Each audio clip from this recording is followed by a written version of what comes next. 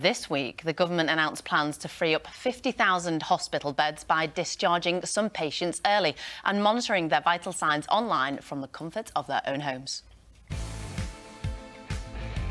Right now, there are roughly 14,000 NHS hospital beds occupied by patients that don't need to be there, and that's just in England.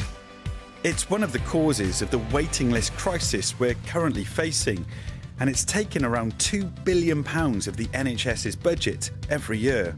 But the traditional hospital ward could be about to change from this to this. You're looking at a virtual ward where patients are monitored by a team of nurses and doctors, but all remotely. Dr. Rajiv Sankanara is a consultant cardiologist on the virtual ward.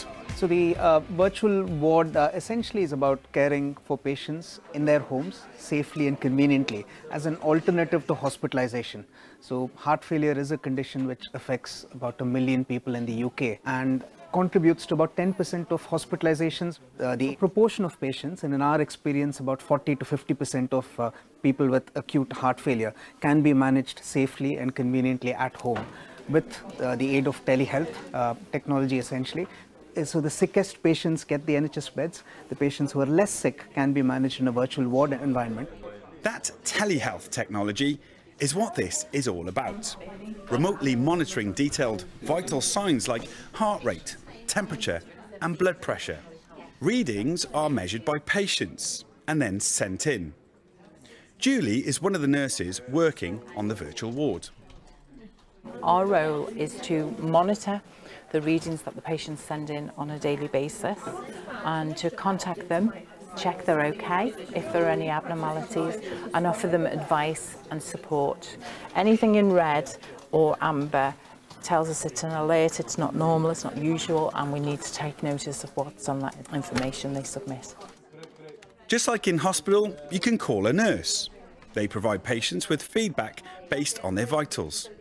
It's quite busy this morning. It's quite cold, so we've noticed some of the patients have got low temperatures on their readings. Some of them, when we contact them, do tell us that they haven't put their heating on yet because obviously they're concerned about costs. We try and encourage them to stay warm at all costs. As nurses, we get a lot of satisfaction out of the virtual wards. We know the patients are relieved to be at home.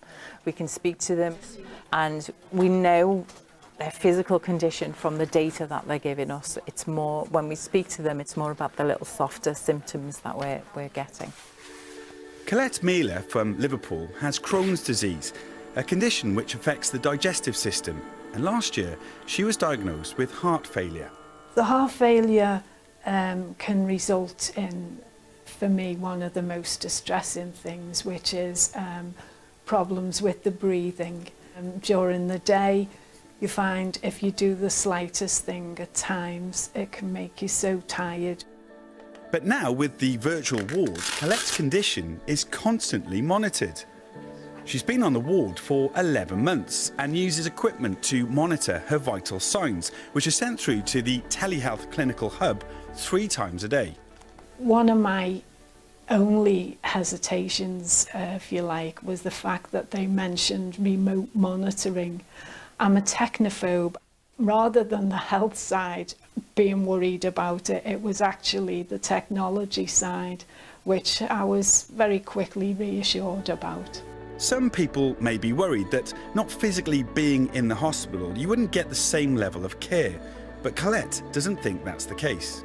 You can just pick up the phone and speak to the nurses if you have any worries, or indeed the other way, if they're particularly worried about anything in your readings, then they can phone you. So to have this knowledge that you're being constantly monitored is such a confidence booster. Hello. Yeah. Hello.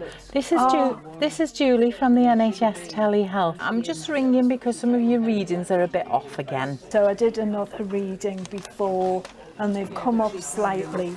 Okay. So the blood pressure's a bit better at the moment.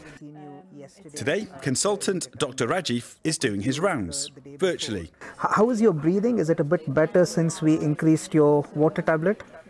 Yes, there does seem to have been a slight improvement in it.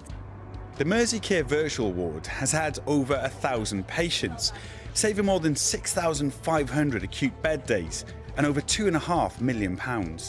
There are over 50 virtual wards in England, and they have also been adopted in Wales, Scotland and Northern Ireland. There are plans to expand the scheme to include other medical conditions. You have a lovely day and weekend. Thank you, you too.